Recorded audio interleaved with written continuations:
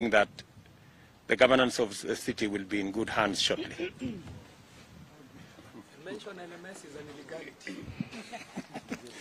Thank you, Your Excellency. Let me say that, as I said earlier in the morning, having been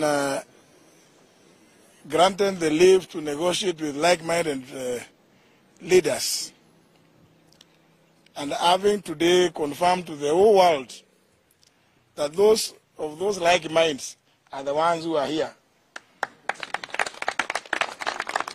I wish to take this opportunity indeed to congratulate the teams that have been negotiating, that have been involved in those negotiations, because looking at the faces, I see a winning team.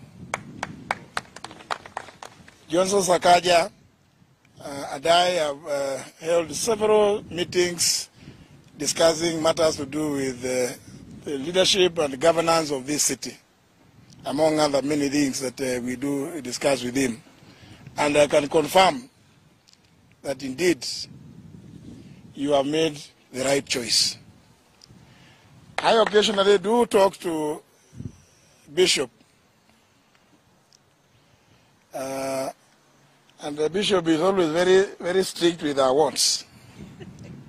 Therefore, the senatorial office, which I graciously chose for my good friend, who occasionally calls me his son, Johnson Sakaja, is going to have, again, the best occupant. And for those that have ceded ground, please accept my congratulations and well wishes. And I do know the assurances given by the leadership of Kenya Kwanza today are assurances that you can take to the bank.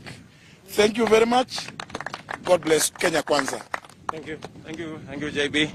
Finally, we will call the chairman of UDA again, a resident of Nairobi, an investor in Nairobi.